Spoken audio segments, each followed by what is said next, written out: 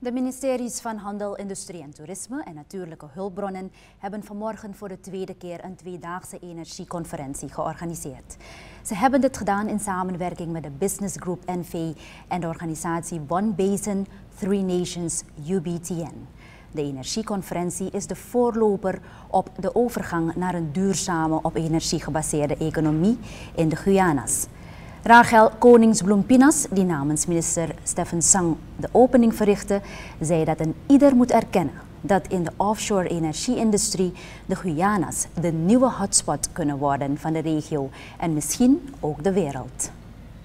For every country, there are many opportunities that not only the country at large, but their local entrepreneurs in particular can take advantage of.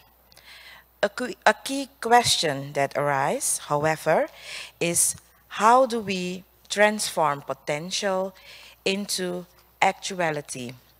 How do we ensure these golden opportunities are indeed golden opportunities for our country? One of the elements is collaboration. Another element is capacity building and expertise. Under this collaboration so far, we have organized 3 training courses regarding this industry. Robert Korsloot, een van de keynote-sprekers uit Nederland, heeft een presentatie gehouden over hoe een coöperatieve leveringsketen tussen de lokale economie en de internationale gemeenschap gecreëerd kan worden. If you look at the entire chain, from the well to a gas station, for instance, how should partners become partners in the chain, and how should partners cooperate to create their own benefit, their mutual benefits, and the benefits for the customer at the end of the supply chain.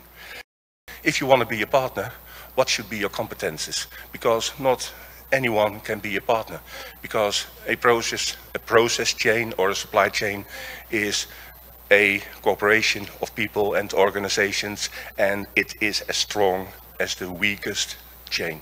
So what should be the competences? Starting up cooperation, what should you do to really get the thing running? Robert Korsloot, een van de keynote-sprekers van morgen tijdens de tweedaagse energieconferentie die door de ministeries Handel, Industrie en Toerisme en Natuurlijke Hulpbronnen voor de tweede keer is georganiseerd. De conferentie wordt gehouden in de ballroom van Hotel Torarica.